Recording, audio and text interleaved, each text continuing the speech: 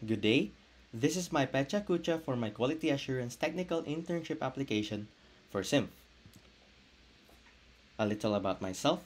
My full name is Mark Yui Kayagan Balili, and my second name is not pronounced as Hui, but rather a mix of the words you and we. So Yui, because I get that name mispronounced as much. You can call me Marky, and my hobbies are gaming, and I have an interest in new technology and tech talks. I am a third year computer engineering student from the University of San Carlos. Fun fact, computer engineering was not my first choice. My first choice was chemical engineering, and I spent 2 years there before shifting to CPE.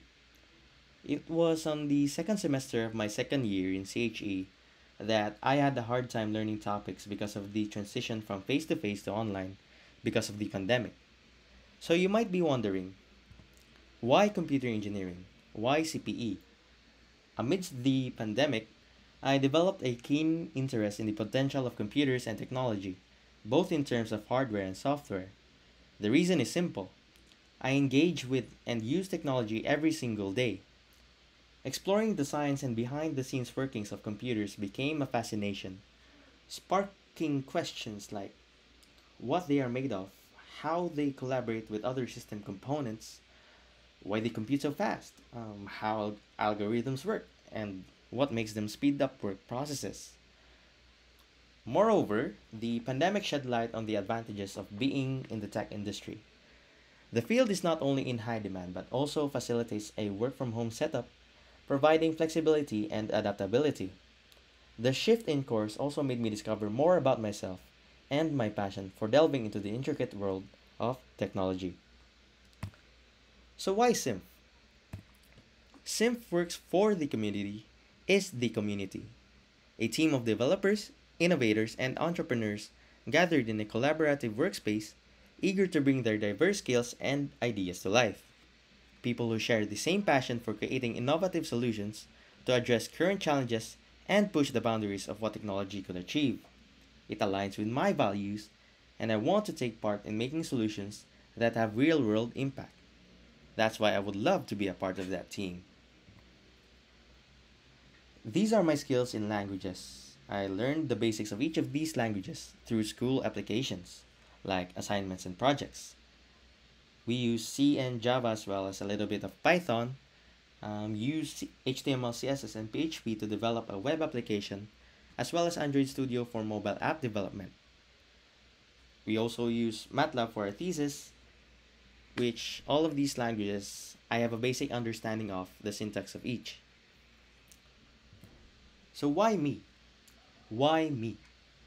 I believe I am an OC type of person. I pay attention to every detail. I observe what I can observe and probably make something out of it. My friends also tell me and believe that I am fit to become a QA tester. I also found interest in ensuring precision and accuracy in processes and products. And I recognize the crucial role of QA in delivering a positive user experience by guaranteeing product reliability. My first work experience was with Abejo Waters Corporation. That was in the year 2019 when I was still in senior high. Their company is like a mini MCWD. For those of you who don't know what MCWD stands for, it means Metropolitan Cebu Water District. They are a big water supplier in mainland Cebu, and Abejo Waters Corporation is also a water supplier, but they only focus on the Talamban area of Cebu. There, I was able to get a first glimpse of what it was like to be in the real world. I was able to do office work on the first week and field work on the second. I also saw how crucial it was to deliver great quality products. In their context, water, because a lot of people will be using it. During my recent internship in the previous year, I had the opportunity to work at QP5 Philippines, a dynamic marketing and advertising company specializing in the development of web applications for clients and businesses. While at QP5, I collaborated with a team of designers using Figma and developers proficient in WordPress and PHP to bring client websites to life. I was also given the task to try to transition and redeveloped the company's website from WordPress to React.js. We only followed a React template online, and I made significant progress in implementing various features. Unfortunately, I was not able to finish it because of the limited duration of my internship. In addition, I gained hands-on experience in manual quality assurance. This involved checking every button and input on client websites to identify any error and ensure they functioned correctly.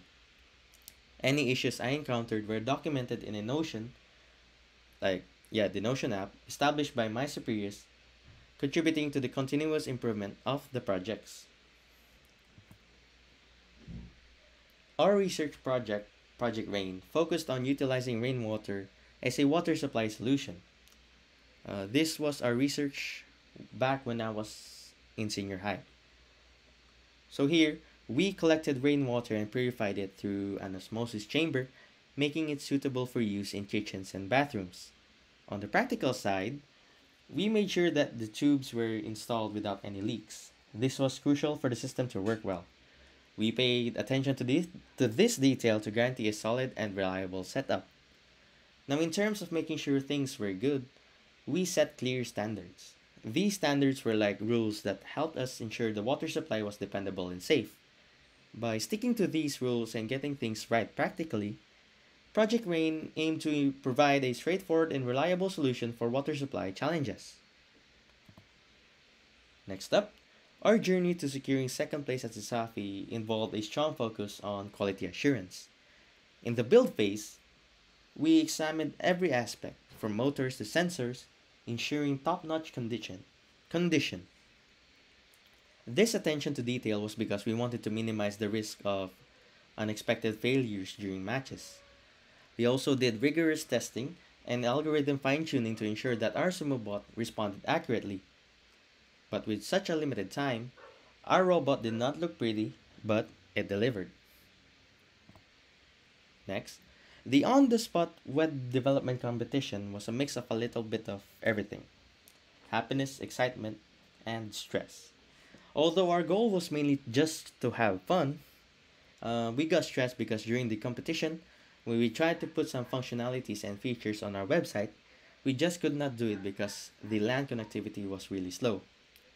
Up to the final minutes, I checked if everything was loading and doing fine, removed some features that made the website buggy before my teammates presented it on the stage. We still managed to get a place, though we know it could have been better. Next up, my friends have developed Project Titayan, a job application web app tailored for Cebu's out-of-school youth. They have tasked me with ensuring everything runs smoothly. If I encounter any issues, I'll log them in the Git repository they have set up for tracking. Now, this project is in preparation for submission to Google's Solution Challenge. And I'm currently working on our thesis project, which is entitled Development of an Ultrasonic Measurement Device Using Off-the-Shelf Components. The project involves building an ultrasonic generating and capturing system using MATLAB. Additionally, I'll be developing MATLAB, C++, and Python APIs to enhance accessibility for our users.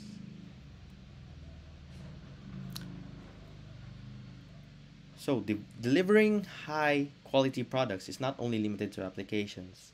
This is related to what I said earlier, and creating top-notch products goes beyond just applications. When we talk about products, it's not only about how sturdy a thing is, it's also about how smooth it feels to use, how easy it is to understand, and the feelings it sparks. Looking at the big picture, delivering quality isn't just about the physical parts, but also the invisible stuff that makes users happy. Basically, making great products isn't just about what you can touch, it's about how it makes you feel. I would like to share a bit about my interest for Tech Talks, where I have had the privilege of attending various events over the past few years. The first event I attended was at DevFest in 2022. It was incredible to see a diverse group of people come together, all sharing the same enthusiasm. Being there with my friends made the experience even more enjoyable, and I can confidently say it was time well spent. Not to mention, The event was fantastic. The second event that I attended was the International Women's Day in 2023. I was encouraged by the positive experience at DeadFest, so I invited my girlfriend to join me at this event. While it's true that she's a woman, the main reason was to expose her to the inspiring talks and the unique atmosphere these events offer. It was about sharing the experience, the incredible insights and motivation these gatherings can provide. The most recent event I attended was Google I/O 2023. It was really interesting. The speakers showed cool new tech ideas and ways to make digital stuff better for users. It got everyone excited about what's coming in the tech world. And that's it.